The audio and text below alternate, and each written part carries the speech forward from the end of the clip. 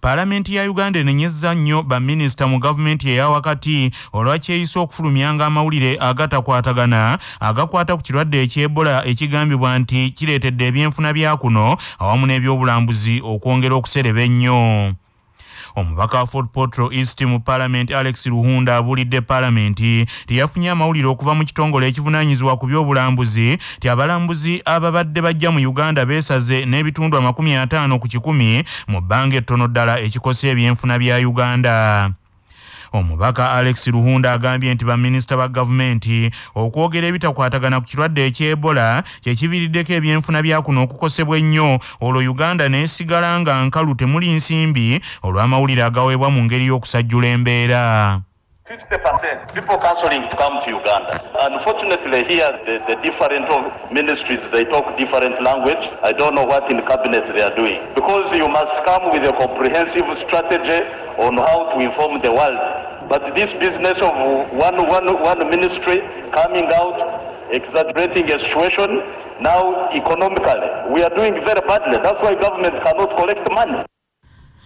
Omukubiriza wa ssetteesezo wa Uganda Anet Anita Monga agambye nti obuzibu si bwa mawulire wabula obuzibu bwa baminisita bennyini aboogera ebitakwatagana era ono awabudde baminisita nti bwe baba bagenda okwogera ku nsonga ezikwata ku Ebola bamale kwegeeyamu bafune eddoboozi limu okwewala obuzibu.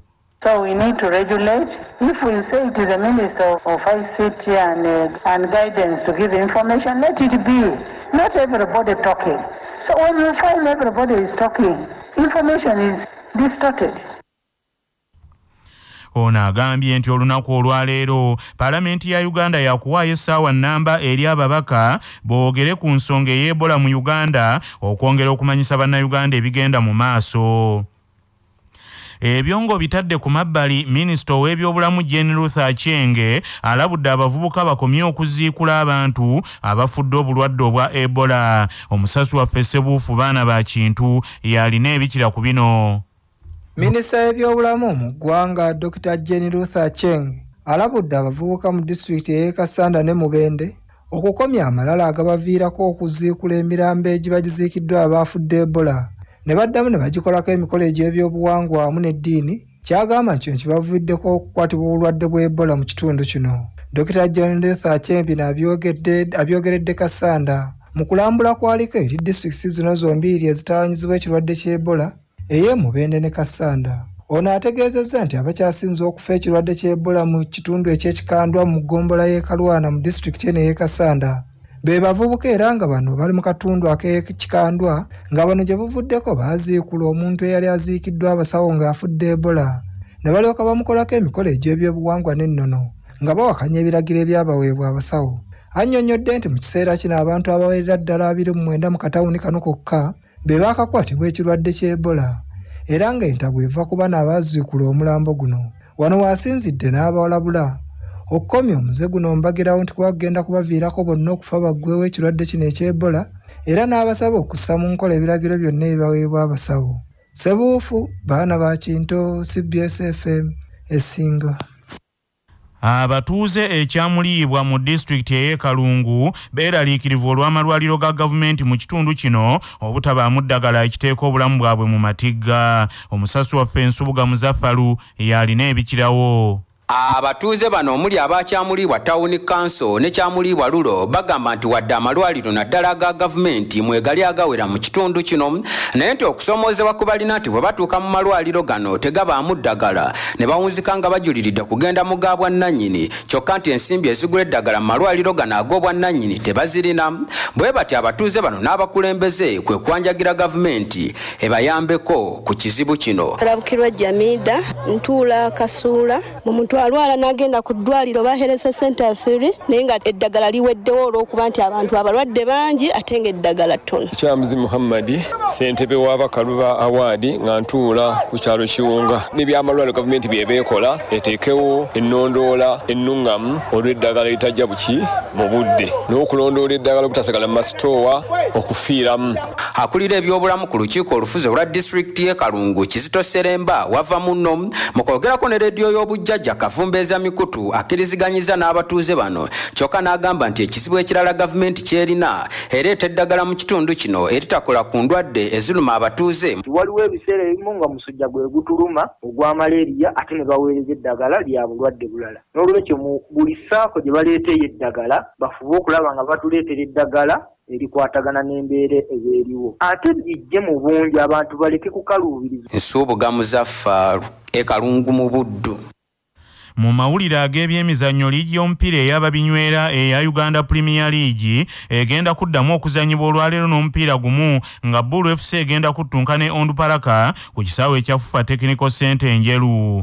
Bull ejja mu mupiira guno nga yatandise na mutindo ogwa waggulu sizoni eno era yeekulembedde liigi eno n'obubonero 11 okuva mu mipiira 5. Onduparaka ejja mu mupiira guno ng'ebyayo bikyali bibi ddala kubanga yeekoobedde n'akabonero kamu okuva mu mipiira 4 era nga tennafunayo buwanguzi bwonna. Olunaku lw'eggulo Wakiso Giants yatadde akazito ku kilabu eya URA yagikubye ggoolo 2-1 mu kisaawe ekya Kabaka Kyabaggwe Wakiso ate nga Kadafi yakubye Busoga United ggoolo 1 ku ŋŋaŋa mu kisaawe Kakindu Jinja. Amawulire okuva ebweru w'eggwanga gakutuusibwako Roman Tiles, amabaati g'oseresa ekizimbe kyo akasolya ne kawangaala ne kirabika nga kya njawulo nnyo. Gakolebwa Uganda Bati. Omukulembeze wa Brazil omuwangule munnamagye kapiteeni Mesias Jair Bolsonaro ayogeddeko eri ensi omulundi gw'ogusookedde ddala okuva lwe yameggeddwa mu kulonda okwenvunula bibya okwabadde mu nsi ya Brazil ku lunaku olwa Sande. Eyaliko omukulembeze wa Brazil omwoki wa Holding Luiz Inácio Lula da Silva yewangudde okulonda kuno n'obululu ebitundu 50 n'obuwuzi 8 ku 100 ekyaleetedde abawagizi ba pulezidenti ali mu ntebe Bolsonaro mu bitundu ebimu okwekumamu ogutaaka ne beekalakaasa nga si basanyufu n'ebyavudde mu kulonda. Kyokka President Jair Bolsonaro mu kwogera kwe takkiriza nti yawanguddwa mu kulonda, kyokka ate era mu ngeri y'emu tagambye nti awakanya ebyavudde mu kulonda nga bwe kibadde kisuubirwa, kyokka ategeezezza butegeeza nti mwetegefu okussa mu ssemateeka ekitiibwa aweeyo obuyinza mu mirembe. Agavudde mu kunoonyereza wano ku Kyabasa Pharma gakutusibwako Amasharu Uganda Limited abakuleetera eddagala Glyphoma erita olumbugu, Demish, obuwuka bw'emmwanyi, Metako ku kiwoto kwa. Essimu 0773 77 51 03.